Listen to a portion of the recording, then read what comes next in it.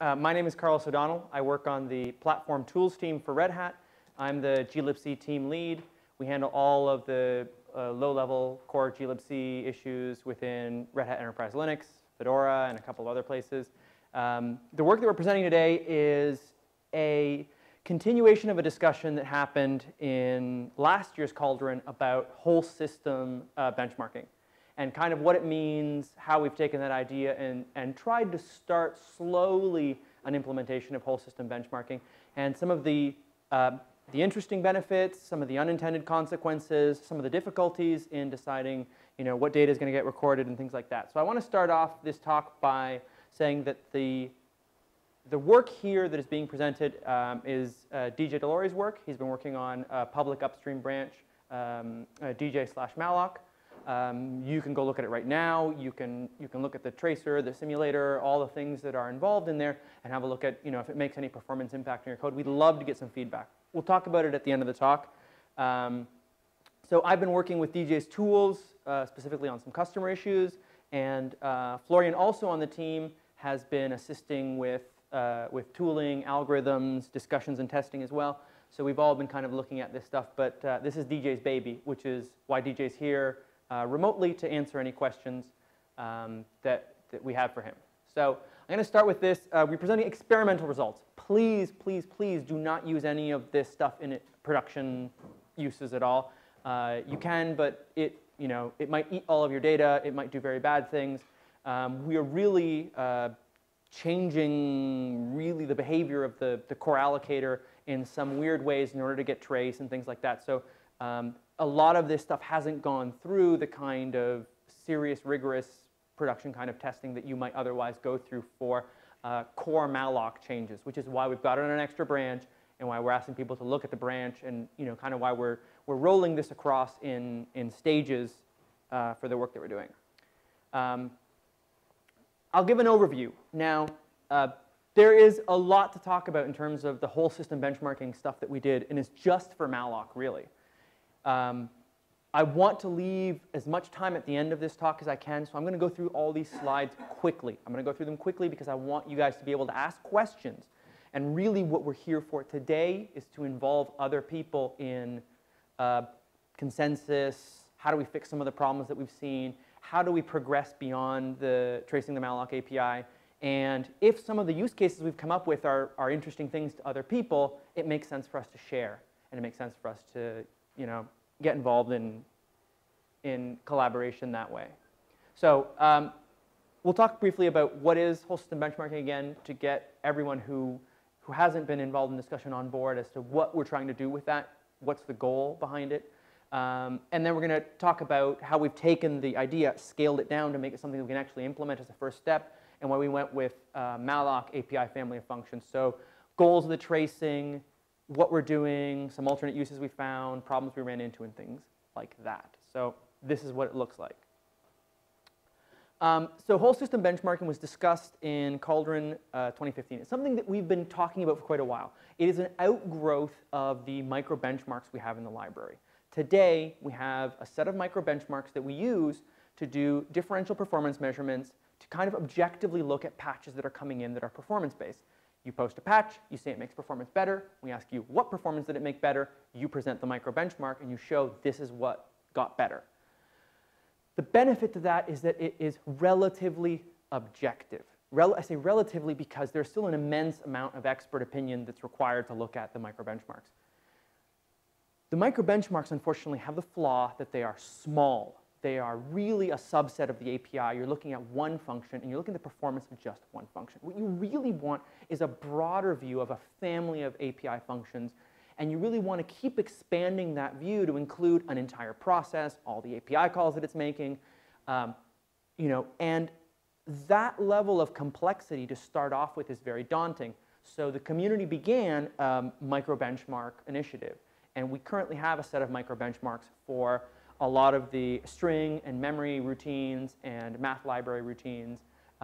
That needs to grow, but at the same time, we also need to begin investigating what we're doing here, which is what would it take to grow the micro benchmarks to a point where we are encompassing families of APIs for performance measurement.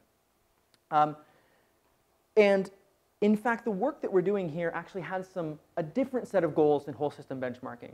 But my secret goal as the team lead is always to take something and make it worth twice what it is, which is we wanted a faster malloc, and at the same time we wanted to start a implementation of whole system benchmarking at the bottom. So like I said, whole system tracing, the entire system is incredibly complicated. There are a lot of moving parts. There's a lot of issues to deal with. Multi-threading, thread ordering of events, and things like that make analyzing a complete system difficult. And in fact, last year at Cauldron, we talked a lot about, well, what values are you even going to record when you're doing a trace? Because the data that you're collecting will impact kind of, the analysis that you can do at the end of the day, but also it costs. So there are an immense number of trade-offs. Again, we need to scale the problem down to be able to even begin an analysis. So, whole system tracing. The malloc API is much smaller than an entire system, obviously. And we started at malloc because it was beneficial for the internal project we were doing, which was improving malloc performance. So if you imagine if the goal is to have these micro benchmarks and whole system benchmarks be able to answer a question of differential performance given a patch that's submitted by someone, we are going to benefit. We were looking to submit changes to the malloc implementation, and the only way to defensively say these patches were better was to actually write some kind of performance framework that would allow us to measure before and after the patches for an entire family of API functions that would be impacted by the change. So the original goals here are low overhead. So the trace that we're presenting here, and that is currently in the DJ malloc branch, is very low overhead, specifically because of the high rate of calls for this particular API. And it's an interesting and good measure of the trace framework because other APIs in glibc are not, like there's a lot of APIs, there's a bulk of them that are not performance critical, that we may be able to actually use different trace frameworks to log. For example, right now, nothing prevents you from logging every one of the entry points in glibc using system_tap, right? You've got the debug info for the library, you have the library, you can actually use system_tap to put uprobes into everywhere that you want to measure something and then record traces. The problem with that is that it's incredibly expensive from the point of view of overhead for a running process because I shouldn't say incredibly expensive, it's relative cost. So what we were aiming here for was a low overhead trace that recorded events without entering the kernel at all, which meant we had to have an instrumented libc. We also have the ability to show what code paths are taken for coverage. So low overhead as well. We have single bits in the event traces that allow you to know what paths you've taken through malloc. And that's really interesting when you're looking at, well, how often have I taken the hot path? How often have I taken a cold path? How often did I have to go? How often did I have to take a lock? How often, did I avoid that? And so you begin to gather statistics about the running user application, and not only that, we had some difficult scenarios that we want to reproduce some kind of behavior, and one of the easy ways to actually do it is to just write the trace by hand. And you'll see why this is beneficial because we're eventually going to take these traces and we're going to run them through a simulator. And so sometimes it's hard to capture a trace of something that you had by statistically getting to the point where, oh, I ran through this path. What you really want to do is simulate something that you wrote by hand. So I'll show you some examples of that. So the way that this works right now is we have an instrumented libc_so.6. And in fact, we'd like to get to the point where this instrumented libc_so.6 is what you actually ship in production. We would like the branch portions to be knopped out and potentially conditionally enabled by uprobes, but we have to figure out a way to enhance the kernel uprobes functionality to actually be able to, rather than put in a breakpoint patched into the nop, to patch in potentially a branch instruction to work your way around two clauses of the condition.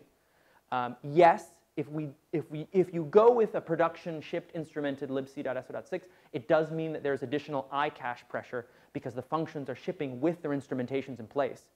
But the benefit is that if the user, buys that buys the fact that they have instrumentation in place, it means that at any point in time when you have a problem, you can turn the trace on, collect a trace, turn the trace back off again, and then take the trace and hand it to Red Hat, or hand it to a user, or hand it to whomever is working with you.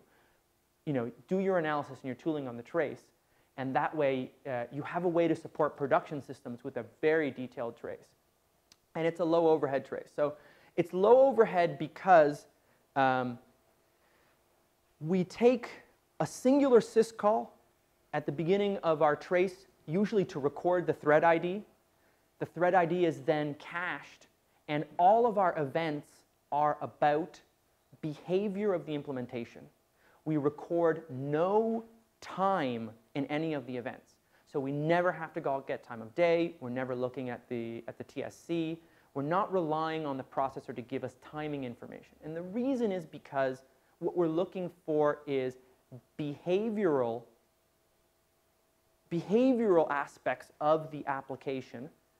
And we are recording thread IDs. And in fact, the threads are able to, the instrumentation is multi-thread save. The threads are recording their events in the order that they're running them in. And that means that we actually are recording inter-thread ordering, a given inter-thread ordering, and I can explain a bit how that's possible with malloc. And it's possible to record inter-thread ordering in malloc because with the malloc API, you have ownership of the pointer that's given back to you by malloc. So in fact, that pointer that's handed back to you is actually a unique thing. Your thread has access to that pointer. And until you give it to another thread, it is yours to do something with it as you wish. So we don't record any time data. So the data that comes out here on the right-hand side is event trace information recorded by the instrumented library whose control is done by usually a preloaded trace control shared object. So for example, if you were running your application on your server, you would restart it with this libc in a trace control that allows you to either attach a debugger and start the trace and then detach, or just start the trace right away from the beginning of the process. This trace, and I'll talk a little bit about it in other slides, is being written to not by the process, but by the kernel. This is a file-backed mapping of the file, but that's a small window of the file. And in fact, as the threads go collecting traces, we are sliding the window forward and allowing the threads to write into this window. What that means is that as the pages are being dirtied by the threads that are writing the trace data, it's the kernel's responsibility to find spare time to flush the dirtied pages to disk to put them onto this file-backed mapping. And so what that actually does, what's interesting is, if you were to have to collect all of the trace for these things, you would negatively impact the actual perceived RSS of the application that you were tracing. So one of our early implementations, what we actually did was, this was an anonymous mapping that ends up living in the application's address space. And the problem with the anonymous mapping is that it's not being flushed anywhere. And in fact, you can't unmap pieces of it because it's not going to go anywhere. So what it ended up doing is, as you consumed more pages, the process's RSS goes up. And it's difficult to differentiate. You need to do a lot of accounting to say, well, this portion of RSS actually belongs to the trace buffer, and this portion belongs to the application. The way we do it with a sliding window, no, I'm surprised that it did that.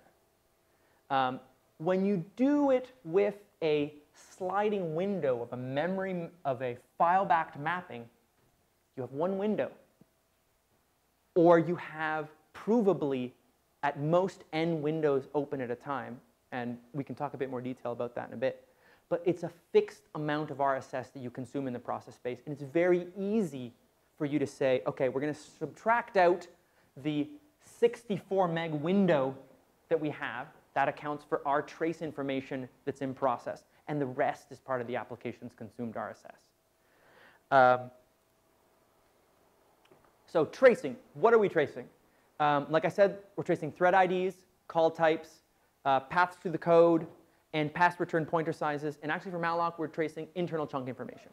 So the interesting thing is that from a whole system benchmarking perspective, every API we're finding has very different data that you want to collect for it, because you're trying to reproduce some behavioral information, again, because you want to use this data to actually be able to simulate the uses of the API, run it before without your patches, run it after with your patches, and show that there's an improvement without having to have an application that you're running. Again, this is a benchmark, a whole system benchmark. Obviously, we've scaled it down to just a smaller set of an API. So, and you know, as we discussed, it's streamed. You get the trace, you get all the things.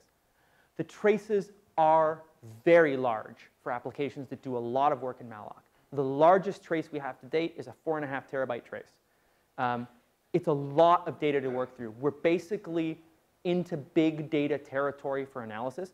And when we get to the last page of all the slides, we can, you know, there's a lot of places where we need collaboration with people and companies that understand, you know, how we might process this data, how we might split it up, how we're going to calculate statistics on it quickly. So right now we have kind of a set of rudimentary tools for computing, you know, min, max, standard deviation, time it took, time between allocations, you know, how many threads you had and things like that.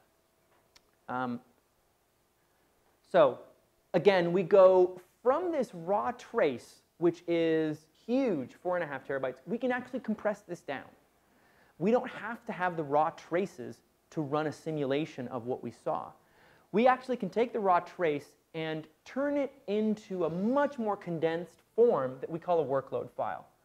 So what you do with this raw trace is an analysis of how many threads were there. For every thread, as you started allocating memory, who owned the pointer to that memory? When pointer ownership changes, so for example, when you see a thread that mallocs a memory and then another thread that frees that same memory, it means that had to have been pointer ownership passed to another thread. We introduce a sync point there. That means you preserve the ordering of thread 1 allocating memory, thread 2 freeing memory. So these are synchronization points between threads. If you had 2 threads call free with the same pointer to the memory, it's a defect. And in fact, we can actually detect the defect when we're processing the raw trace file. We also reduce this workload file contains a reduction in terms of what calls were made and the arguments to the calls. And the reason I say a reduction is because when we go from here to here, we no longer need the virtual address. So on this side, we actually have a recording of the addresses as they came out of the API calls. But on this side, we can actually talk about those addresses as indexes, because imagine that an application might do, you know, 12, 13, 14 billion malloc allocations. We can actually talk about those things as some finite set of unique outstanding pointers, because at any given point in time, the application might have only had 100,000 objects live at any point. So we can actually take the trace and reduce it to a set of live pointers, and in the trace, we refer to their indexes rather than the actual VA or, you know, the actual nth allocation that had happened. So that's an interesting reduction in size. And in fact, if you had a, I think, 4.5 terabyte trace turns into 130 gigs of workload data. So that's the kind of reduction that you're looking at. We then take the workload file, and I'll cover this again, and we simulate it. So we have an API simulator for the malloc family of APIs. And what you do is you take that workload data, and you're really running a shadow or a shell of what the application was doing with the API. So using, again, the synchronization points that you recorded because of pointer ownership, starting up a thread in the simulator for every thread that was running in the original process, and simulating the API calls. So this isn't obviously high fidelity trace. We've left out timing data. But the hope here is that you get back a simulation that is sufficiently similar that it reproduces the problem you've seen. And it has been shocking how well the results of the simulator actually mirror the captured data from the real running application, with the only difference being that generally your time frame is either compressed or expanded, because remember, the event data contains no timestamp. In the future, it could be possible for us to collect timestamp data at some low-cost interval into the trace of events, which would actually give us some temporal information about the sequence of events that were recorded for the API trace. But again, we run the simulation, and we run it with the library under test. And you can do this as many times as you want now, because you don't have the application anymore. What you have is a shell of the recorded data from the API, and you rerun it as many times as you want. And in fact, we've worked with several customers, and we've done this, gotten traces from them, and then begun permuting the tunables inside of malloc to figure out what gave them best performance for least RSS, or a trade-off point. And you can then, given a workload, come up with a set of recommended tunables that gives them kind of this ballistic curve where you have a trade-off point or an inflection point for minimum RSS, performance of the application, and the trade-offs therein. And you can really answer customer questions. But this is, this is kind of an alternate use. Because again, remember that we're designing this right now to help us in the malloc patches that we're currently working on. So we've talked about some of these initial implementation problems that we had, but I'll go over some of these. So the reality is that the implementation we have today that is in the DJ malloc branch is actually, we've rewritten the tools about 3 times. And we've written the tools about 3 times because we started with simple tools, a workload converter that was written in Perl. We started with a naive mmap into the process's address space for the trace data, an anonymous mmap. And what we found is, as you work with more users and the cases become more complex, we've gotten a significant number of refinements. And so DJ knows this, but there was really a trial by fire for him in the implementation as we began to take in more users and test larger and larger data captures for the whole system benchmarking. So the first thing we hit is if we were sloppy, 32-bit limits, some I/O performance issue, there were some speed and memory trade-offs. Getting to the point where we used a sliding window into the file took us quite a while. And in fact, the sliding window algorithm that we have is interesting because for every window, you have any number of threads still writing events into it. So you can't unmap it until the window's use count reaches 0. So we actually have ref-counted windows into the file. And as those windows slide and their ref counts drop off to 0, you can then unmap them. And you have to make some trade-off choices. And in the code, we've made some trade-off choices because at one point, you basically can have up to, for every thread, 1 open window into the memory-mapped file-backed trace file, because each of the threads might have advanced sufficiently far. In general, that's not often what happens. The threads stay pretty close to each other in most of the processes we've seen. Temporally, the mallocs seem to be related to each other. But you could conceivably have n times, which is number of threads, windows open into the trace buffer. But whenever the windows overlap and 2 threads are on one trace buffer, it'll just be one window into that trace stream. If you have any questions, please ask. Yeah, go ahead. So you implemented the window into the file only to avoid the anonymous map, or was there another reason for it? It is specifically to avoid the anonymous map, because the anonymous map causes real difficulty in distinguishing when the kernel has brought pages in from the anonymous map and they consume RSS. And so you don't know, it's very difficult to determine how much of the anonymous map is currently in place without calling mincore to figure out how many of those pages are technically in RSS. So if you know, there's a kernel syscall called mincore that you give it an IO vec and it gives you back 1 bit in each IO vec for every page that's possibly in RSS. Without doing that, you have no idea. And without doing that, you can't disambiguate between the trace data that's in process and how much RSS is consumed by the application. So with the window, you actually you can make a very good assumption about what's the upper bound of the number of pages you consumed in process trace. So window, I assume you're basically m-mapping the file and then it is... It's an m-map of a 60... Anonymous. It's no longer an anonymous mapping, yeah. Also, it's not anonymous because the other problem is the anonymous mapping has to be written out. And so when we first started this, and I'll give the anecdote, we said, OK, now it's time to exit your application. And the users are like, our application never exits, it runs forever. And we're like, oh, because we'd had a destructor that took the anonymous mmap and flushed it to disk. And so once the users told us that they never did it, we're like, OK, so attach with GDB, use the inferior call functionality to call the destructor itself. But after you do that, don't do anything else and just terminate the application and collect the trace. So really what we wanted was, in the event the application crashes, you're going to get as much data as the kernel has paged, has written to disk as part of the dirty pageout process. So you don't have all of it. And in fact, there are some guarantees, like Linux actually has a lot of stronger guarantees than we're giving it credit for in terms of whether or not these pages have been written to disk yet. But we do actually have the, if I back up all the way to the trace control DSO, it actually has API points for stopping the trace and syncing it. But the sync is not really required because the things, Linux will generally keep that mapping in sync. So you don't have to call fsync for that.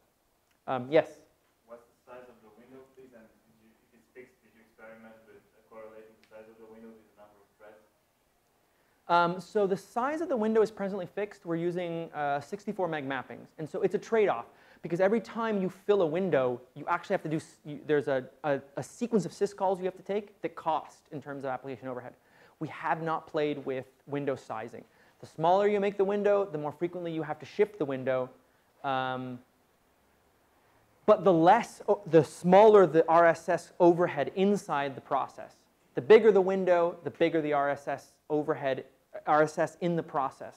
So it impacts the process if you're consuming memory inside the process. Would you could get that for a tunable? Oh yeah, absolutely. I think that some of the parameters of the trace, the low overhead trace that we have for the malloc API family will be tunable. They'll have to be changeable in some sense. I have a follow-up question. Yeah, go ahead. Just to understand it clearly. So you have an anonymous map that you flush out to disk. Is that what That was the first implementation. That's why I said that was the first one. The new one is a file-backed mapping, right? So it's a file-backed mapping with a sliding window into the file-backed mapping. And the windows are ref counted, and there is a kind of a lockless handoff where you increment the ref counts, and then only at the time when the ref counts drop to 0, you unmap the window, and you map in a new window with a new window and number. Sure. Just repeat again why you have multiple windows. Is this because of multiple threads? Yes. So the thread, you can have n threads writing into window 1, and the last thread fills the window and needs to advance.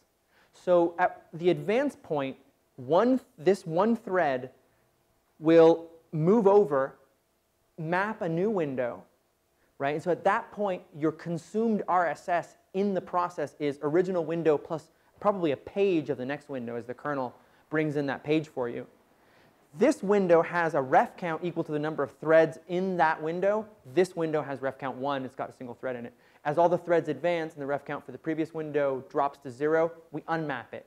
And so what you'll see, actually, interestingly, I didn't put a graph of it, but on a stable machine where you would otherwise expect RSS to be straight, you actually see a little zigzag like this, up and down, up and down, up and down, up and down, because even though you might be calling malloc free, malloc free, malloc free, and the RSS should be stable, the trace window is recording events, so you're actually zagging up to a window, unmapping the window, zagging up to fill a window, unmapping the window. And so the reason we do that, the reason we did the windowing is because you minimize the impact on the RSS of the application to this little zigzag. The smaller the window, the smaller the zag, but the more it costs in overhead in terms of syscalls. So there's a real ability to play with the trade-offs of the size of the windows and how much you're recording. So the windows in effect allow you to give a worst case overhead, and that's constant through the lifetime of the application. The mean RSS is constant throughout the lifetime of the application. And I'll discuss one of the remains in the current implementation that I don't know how to fix. And we'll talk about it in a second. How much time do I have in the talk, by the way? 15 minutes? Yeah, OK. All right, implementation problems. We cannot fix mremap. It causes a thread. And so if you're familiar with some parallelism and concurrency language, there are execution orderings of the threads that we are trying to capture. Mremap actually causes us to be unable to capture or disambiguate between two given execution orderings. The reason is thus. So thread 1 calls realloc, and you are approaching a very efficient syscall, which is called mremap. The purpose of mremap is to take the pointer that you have, give you a new pointer at a new VA, but make it longer. So you're asking the kernel for assistance to take the pages you have, remap them to another virtual address, and extend the range. The reason you do this is it avoids needing to copy the pages. Realloc would needlessly copy the pages if you did another malloc, but bigger, copied all the pages over, and then handed that back to the user as part of the realloc. So the kernel assists you. But one of the key fundamentals we have with the malloc API is that pointer ownership matters to ensure that the execution ordering recorded in the buffer makes sense and is an execution ordering that we can run in the simulator. So when thread 1 calls mremap, you get a pointer back with its new size. But the original pointer is lost. From your perspective in user space, it's an atomic operation where the pointer you used to have is now free to be reused by another mmap. While you're doing this, another thread calls malloc, gets pointer A as a result, because pointer A is no longer owned by thread 1. It lost it when it did the remap. And in fact, thread 2 can then go ahead and say, hey, I got that memory, and it records an event in your trace buffer. Thread 1 finally finishes saying, this is going to be problematic, folks, because it also records a realloc event for pointer A becoming pointer B. And so what you'll notice here is this happens. The trace now looks like this. Thread 1 records a malloc of pointer A. Thread 2 records a realloc of pointer A. So this is outside of the trace. So initially, thread 1 has to record a malloc because it's going to realloc that data eventually. Thread 2, which is the one that got interleaved because of the mremap, records a malloc of pointer A. Thread 1 records a realloc of pointer A to pointer B. And you'll notice that this is not causal, right? The recorded events, could never happen. You can't have thread 2 recording, hey, I got this memory, and then thread 1 says, well, actually, I realloced it to pointer B. This is not true. So in the event buffer, you get T2 and T1 out of order. And the reality is that in the actually causal execution ordering that makes sense, these two should have been inverted. Can you get T2 appear as T1 malloc? You cannot because of the ownership of that pointer. So thread 1 during a malloc is going to be the only thread owning that pointer when it gets it. You can't have this move up above this because pointer A is not going to be handed out to anyone else. It's just part of the guarantee of the malloc API. I was thinking it's just a race problem because you started to call the T1 remalloc. Yeah. And you haven't actually flushed the buffers properly.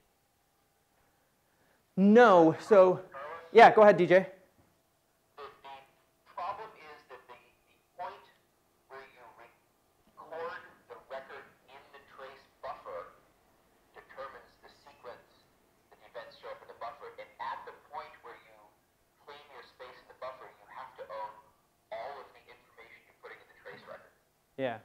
So if realloc has 2 pointers, so to preserve causality, you have to allocate it when you own both pointers. And there isn't a point in the code where you own both pointers.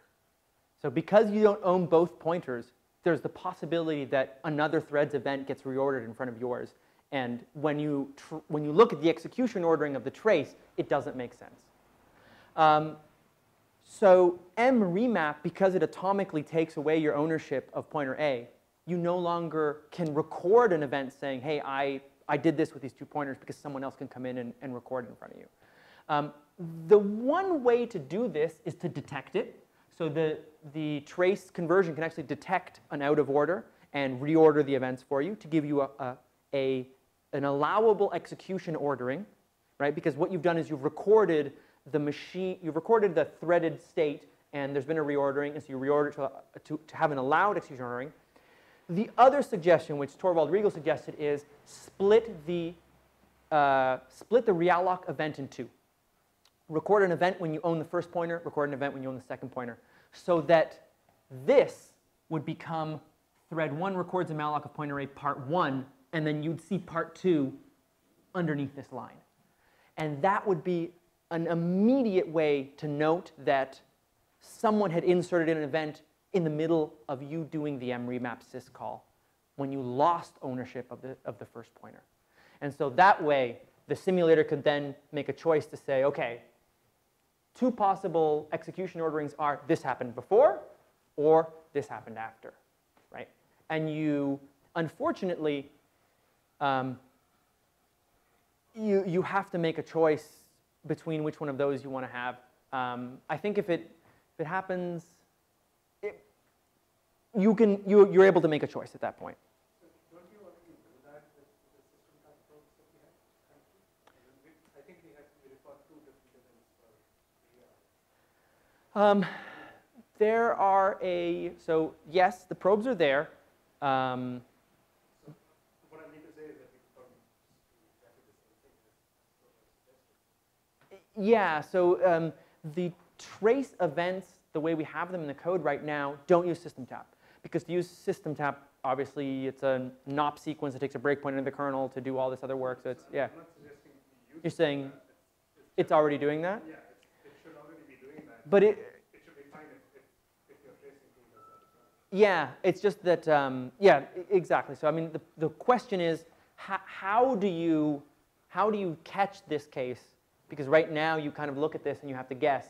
So the way we think we could catch it more easily is if you split the event into 2 events, and then it's very obvious when an event gets inserted in between the 2 events that you have. So thread 1's execution ordering are these 2 events. And once you see other threads, you're able to say, oh, there's a happens before relationship between the final thread 1 realloc event and all the other events that were inserted in between that event sequence. Or the other way would probably be to add an index to every allocation that you do. To add an index to? To every allocation that you do. So along with the address, you basically associate an index with it. That's a good point. So yeah, so that would be recording a generation counter for the address, so that when you see 2 address A's, you record the generation counter. The cost of that is the generation counter and the atomic increment for the generation counter. So it's actually I would have thought storage for that would be a storage is yeah. So, yeah, because atomic increment is, that's not Well, but atomic increment requires cache line ownership, and then that might be expensive depending on the architecture you're on, and scale up to many processors. yeah. Harder. So again, I don't think cache line pressure is going to be a problem because based on what you said, like you mentioned that your simulation, your tracing and your simulation of the workload is about the same thing. It's just the extent of time that it takes is different, right? Which means caching or cache pressure is not your biggest performance issue. Your biggest performance issue is probably lock contention, which usually is the case with malloc. Yeah. So cache pressure is never going to be a problem. Yeah. Well, so if cache pressure turns out to be a problem, then your workload matching with just malloc is not sufficient. You need to actually add string functions to it.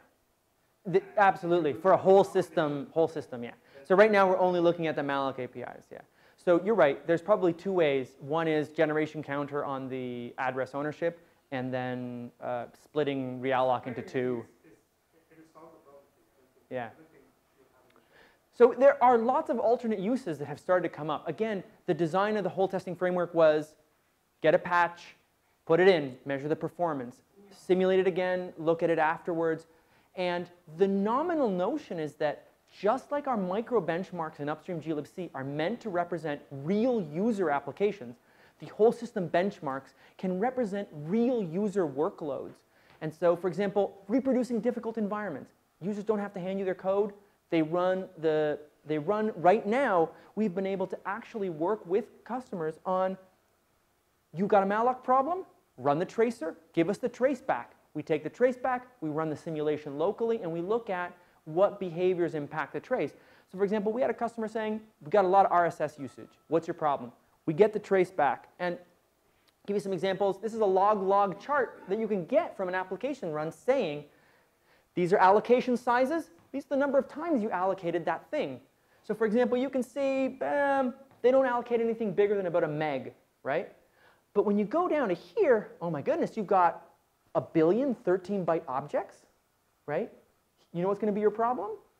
Malloc chunk size is 32 bytes minimum, right? So the amount of overhead for this is enormous. So you can actually produce internal fragmentation graphs for the user and say, you're at 75% internal fragmentation. We are handing you back large chunks for very small amounts of memory. They either accept that, or we have to start thinking about glibc's malloc saying, do we need a size-efficient representation of small allocations? tcmalloc has one, right? Another graph is, here is number of events, and I'll make a note here. These are actually downsampled. You cannot, there is no tool that lets you graph 4.5 terabytes of data. So for the 4.5 terabyte data, we have a downsampling process by which we ram the API trace through a downsampling process, and we're using incredibly trivial nth sample downsampling, but we record max and mean within the range of the nth downsample. There are so many more ways in which we could downsample this, but it requires big data analysis of the files, because you can do partition downsampling, you can do triangle downsampling, and so really what's going on here, this is kind of a view of allocation request sizes by event number. So pretend this is like our abstracted linear time of events. Really, the reality is between here and here could be a whole year if you didn't ever call malloc and free, but you don't notice it from the simulation. So like I said, the simulation records the behavioral aspect of the API, but the time is compressed or expanded depending on what's going on. This is what it looks like to the user when they see things. This black line is ideal RSS. If the allocator was perfect, didn't waste any bytes, that black line is where you would be. The blue line is where you actually are, and the red line is actually how much virtual address space is being used by the process as it's running. So when you get the trace, you can tell the user, this line is positive. It has a positive growing slope when I look at this data. It could mean that within the algorithms you're using, you're going to see a linear increase in memory over time, perhaps. Perhaps the user is already telling us, I'm seeing linear growth in memory. You can actually see this blue line has a clear positive upward slope. And this line and this line, their slopes differ by a factor of 3. Why is that? Because there's 1 billion 13-byte allocations that have a huge internal fragmentation overhead. So as this line goes up by a factor of all of the external fragmentation, sorry, the internal fragmentation that's going on because we hand back larger chunk sizes. So it lets you do this kind of analysis. And in fact, DJ, can you hear us right now? Yes. I did not include a picture of your beautiful heap-colored graphs. So we should have. So DJ also has a heap colorer that basically, at any point in time, you can just take a big picture view of the heap, and it's colored in terms of, red is a fast bin, blue is a small bin. And you can see kind of a spread out view of the arenas and heaps. Very interesting for developers, or glibc developers, it's harder for users because they have to know the internals of glibc, of the malloc, for you to be able to understand them. So the graph kind of gives you a visual overview of how you're consuming the heaps and the arenas.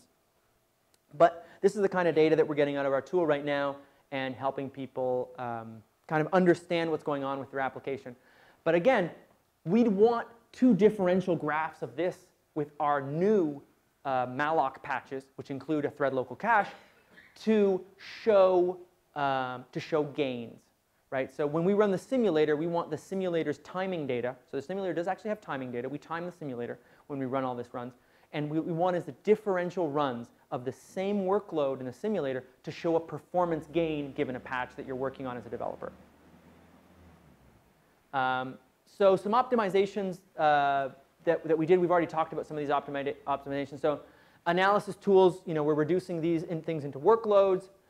Trace files are large, but very comprehensible because they're binary.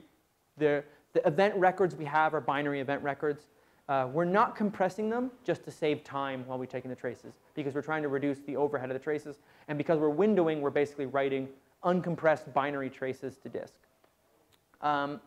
Again, windowed buffers for speed, mmap, so that the kernel at its leisure can put those pages to disk. And then TJ's reminder, never use int where size t is the right choice because we've actually, as we've scaled it up beyond 32-bit limits for traces and memory sizes and things on 64-bit processes, we had to go through and clean up all of our code to make it 64-bit safe and things like that. So it really reminds you how terrible you are at remembering to do these things. So you have to have a mindset for the development for that. And the tracing tool is awesome, DJ. Opportunities. We really need help deciding how we're going to further expand this work and how we're going to use it. So today, we could take the trace infrastructure that we have and actually begin using it to collect representative GNU user application workloads that are indicative of how our users are using this API. So we could collect them, and we could then run them, let's say, from release to release to see, did we get better? Did we get worse? And these collected workloads become a corpus of workloads that we have right now only for the malloc API trace. We need help writing tools that work faster analyzing the data traces. We have very rudimentary tools right now for analyzing trace, providing statistics about the trace, meaningful numbers.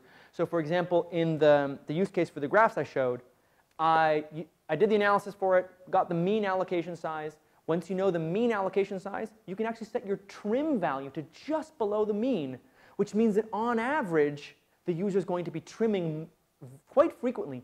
But when you do that, you end up seeing the blue line come way down to just above the black line. Black line, remember, was ideal RSS for a perfect allocator. Blue is glibc's current scheme and it's working. And when you bring that trim, when you increase the trimming by bringing it just below the mean value for the entire runtime, you can really see how you can bring the RSS usage down, but you're trading that for the cost of the frequent trimming. So again, the tooling and the trace capture lets you see how you trade that off. One thing that occurs to me that you probably already thought of or already do is have a thread that every so often captures the RSS values and puts them in the trace so that you can keep track of where the RSS is over time rather than having to do it with external tools. So we haven't done it yet, but it's on our list of things we have to do. So what we should have captured is we should have added an event to the trace to do an infrequent capture of RSS and then compared it. So the thing is, our RSS right now is coming from the simulator. So we actually capture the trace. When we run it in the simulator spends some amount of time doing counting. So it accounts for the ideal RSS. It measures its own actual used RSS. So remember that in some aspects, our original design goals were to have the workload, have the patch, run it once without the patch, run it once again with the patch in the simulation. So from that perspective, recording the original RSS doesn't matter. But if you're a user, you really want to know, like, I'd like to know my recorded RSS. And in fact, what was kind of lame is we kind of have to get the user to run a script and say, well, can you run a script and have the script record the RSS every 30 seconds or something and then give us back the trace? And so then from there, you can kind of take the visual of the RSS and compare it against how the simulator ran. And so that's where we're getting our data from, and that's how we're saying, okay, our simulations are actually pretty close to the original RSS, but like I said, there's time dilation, because in the simulation, I don't care about the actual relative time. What I want is the behavioral aspects. I want the inter-thread synchronization to happen, and then I want to simulate the API so that I can look at that workload. Again, in terms of user debugging, Yeah. not only RSS but timestamp would allow the user to know things, you know, like TCP packets coming in or some other things that are not calculated as part of your thing. Exactly. So again, we've minimized as much as possible. So LTTNG UST, which is the user space tracing probes, for every event, they always capture time. And they do it because then once you know time, you can compare traces. And in fact, the LTTNG community has said the one thing we've learned is that you almost always want to capture time because there are so many external events you want to compare against that it becomes very useful. Right now, with the trace we're doing now, we don't want to capture time because of the cost. So we needed a low-cost way to record time. I think the way that we'll do it is to, whenever we have to change windows, we can insert a time record. Because we are already having to pay the cost of the munmap and the map, that inserting a get time of day makes absolutely almost no difference. And we might be able to hide that latency in the rest of the events that we're doing, so you never really perceive it. So one of the I think that's, thank you. So that's thanks, but we can keep talking in a second. How much time do we have left right now? Minus 10. Oh, geez. All right. Do you guys have any more questions? Questions for DJ? Questions about the implementation? DJ, do you have any questions for the audience? I'll flip back to you. Mostly what the feedback we'd like to get at this point is, what aspects of this are people interested in using for their own purposes? Do people have applications with memory issues? Are people interested in working on malloc algorithms that we can help them understand? Are people looking for big data projects and stuff like that? If other people are interested in working on any of these aspects, we have a lot of options for collaboration on them. So one thing I'm interested in, which was something that I expressed interest in last year, is using these workloads as inputs for the microbench. Meaning you have this workload, a simulation workload, which will probably say run for 30 minutes or something like that. Ha, like 72 hours for the largest one we have. But that's the 4.5 gigabyte trace is like days of simulated data. Right. So if you can make a workload that is smaller but representative, it would be great to have that in the micro benchmark and use that for measurement instead of something synthetic that we have currently, which is like 16 threads doing something random that doesn't even touch on that. So that's one of the things that we had on the last slide, which is what can we measure? So I think, DJ, you had like LibreOffice workloads, right? That like you measured LibreOffice running on a big spreadsheet that you have. And you could So, actually name those for as example, specific workloads. For example, benchmarking an interactive application is difficult because the user changes the timeouts and the application may be using an environment that you can't reproduce. So my wife has a ginormous spreadsheet that she uses as a corporate catalog at her company, and I just started up the trace, I brought up Office, loaded the spreadsheet, exited, and now I have a representative workload that includes proprietary data and user timings, but the trace itself doesn't have any of that, so I can share the trace without having to do the environment. Yeah. We would call that like DJ's wife's workload. No, it's still LibreOffice, though. You can say LibreOffice. Yeah. It's still It's called OOCalc workload. Yeah. But cases where you have to set up 5 machines and 10 different processes in order to run a scenario where one particular network daemon runs out of memory, that's really hard to set up. So you find the guy who's good at that, and you tell him to produce the trace, and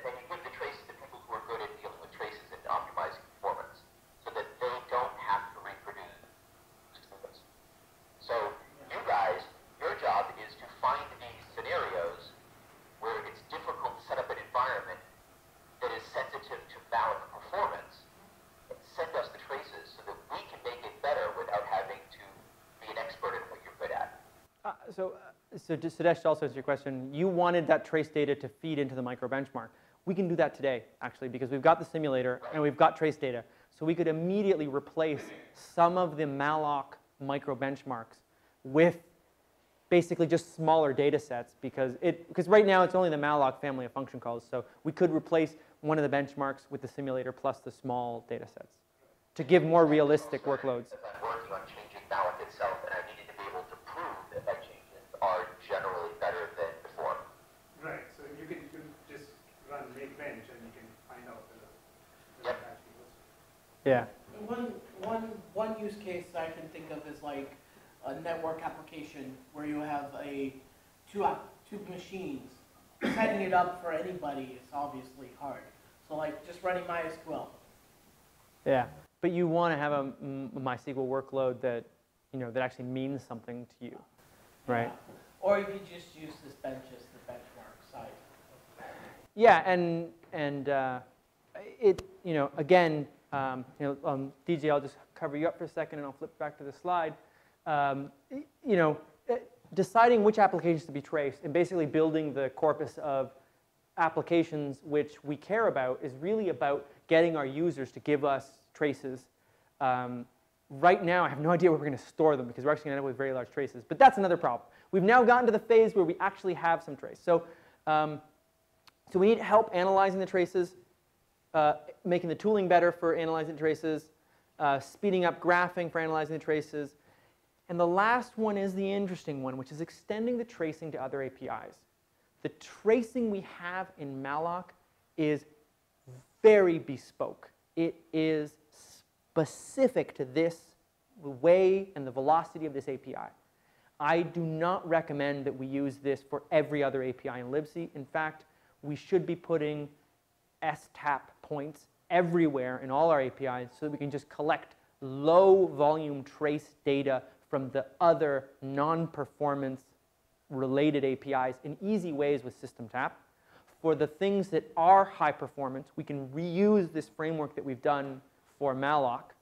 We probably more than likely have to create our own new record types because what we found is that for any one of these APIs you look at, there's almost invariably different kind of data you're trying to collect depending on what you want to do and what the API is.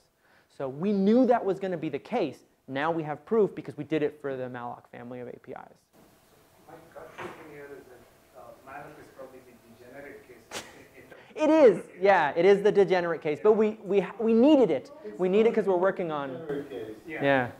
So what I'm trying to say is that with the memcopy or those set of functions or the map functions, your data set is probably going to be much smaller and much less complicated compared to malloc. So you've probably solved the most difficult. No, actually, I was thinking in terms of people reach out to us, the HPC folk, because they have these problems in scale already, and they also have other things like math libraries where they would be high volume for them. But Yeah, it's high volume in terms of the amount of data, but in terms of the data structure, that is per call the amount of data that you want to I don't know. What Malloc is purple? probably the most Malloc common. has what? What are we doing? The Yeah, thread ID. yeah, the incoming arguments, the outgoing arguments, and just a little bit of internal data, which is chunk size, right? Because you won't know what the. Keeps, arena IDs. So those are not recorded because they weren't relevant to re-simulating the data for the patch performance difference adjustment. They would be useful information for you to know. And in fact, I will say this, per event, per binary event, we have 64 bytes per binary event right now. And there is ample room in there to put more data in. So for example, I ran a simulation on a very large-scale NUMA machine, and it was terrible. The performance was abysmal, mostly because the workload the customer gave me has never been run on a NUMA machine. And the inter-thread memory cross-NUMA VDSO call that will tell us what CPU we're on. But I don't know. I saw some discussion about how from user space to get per CPU data in the VDSO. And SSD within a per CPU on certain machines and all that kind of stuff. Yeah. So you want to record kind of what CPU you were on, and then you can see if a thread actually moved, and then you can see the impact. So. Oh, and, I guess recording Arena is a bad idea because it ties into the design of the color. You want to be able to. I don't care really. I mean, right now this trace is for glibc. This tracing, yeah. You're not measuring. You're not recording Arena. Yeah. For anyway. Right? No. Yeah. What I'm saying is that if you're thinking about doing it, don't do it. Okay. So that you can actually, if the underlying malloc changes. Yeah. To anything else, you don't have to change the trace data. The trace data remains the same. Yeah, and so in fact, maybe in future you can use it for other. yeah. The other point I want to make is that there are better tools for managing trace data. So for example, LTTNG and a number of other projects have standardized on CTF for trace data format on file system. And so really it behooves us to have a converter to output CTF data from the workload or the raw trace so that other people in other realms can run the app, get the trace, convert it to CTF, load it up in whatever tooling they want, they can process CTF. Because our tooling has a very specific design goal in mind. And so for these high-speed traces, we really probably want CTF as the output at some point. So again, we then need people to help write a raw trace to CTF converter, and maybe even some kind of descriptive header to tell you what the event record looks like. Because we've already changed the event record layout a couple times, and we've had to write converters in between the tools to convert the old data to the new data. And so if the data was a little more self-descriptive, I think it would benefit us for future conversion. So, yes? Question about this general method. So at the start of the presentation it says whole system tracing. From what I understand, what you do here is you pick one layer of the system and get a very detailed trace of it, and then you can replay that trace on another system and tune the layer you're looking at, in this case malloc. Yep. And see if you can get it to work better. Yes. So if you're concerned about the interaction between several layers in the system, is there a way to use this method for that? Yeah, there is. You come and volunteer your time, and you add tracing to the rest of the APIs, and then we collect traces of that, and then we start talking about it. Okay, but suppose we have two layers. Let's say there's malloc, and then there's my system that uses malloc. Yeah. And I collect a trace for each one of those. Yeah. So I have two traces for different layers. You wouldn't have done that. So part of the causal, so when you run it in the simulator, you need to have taken a valid thread execution ordering and recreate it in the simulator. The only way to do that is to sequence things in a global event buffer to ensure that there's an execution ordering that you can reproduce from the trace. So if you had two layers, both layers have to write into the same global buffer in order for you to get a valid execution ordering. And I need to stop because Jeremy says that it's time for you guys to go eat or do something else. But it's a very good question. But the answer is you need a way to ensure some kind of ordering constraint to provide a total ordering for the events. It doesn't have to be totally ordered. In fact, we can relax that criteria. But you have to end up with a way to make a decision in the simulator about what's a valid execution ordering when you make that choice. So, does that answer your question? I can ask more in Yeah, sure. DJ, thank you very much, and thank you for the work.